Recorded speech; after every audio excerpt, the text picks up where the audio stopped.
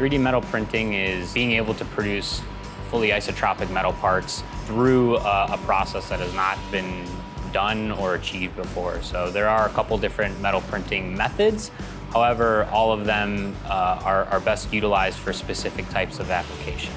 We have Markforged, the Metal X system in-house. We were the first service provider in the world that actually brought on the Markforged Metal X, and we've been working with that system for a couple years now. Some of the applications right off the bat that are most common and really where you're going to have the best return on your investment out of your metal printed part are going to be conformal cooling on the injection molding side of things. So again, looking at tooling, we can start to identify ways of being able to cut the cycle times and cost for my actual printed tooling component. Some of the other metal components are going to be legacy items.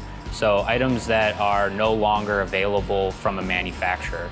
Up until this point, using powder-based metal printing systems with lasers is insanely expensive when you start to break down the way that those powders are manufactured. With the way that the Markforged system utilizes metal printing, it really cuts down on the upfront cost for the material.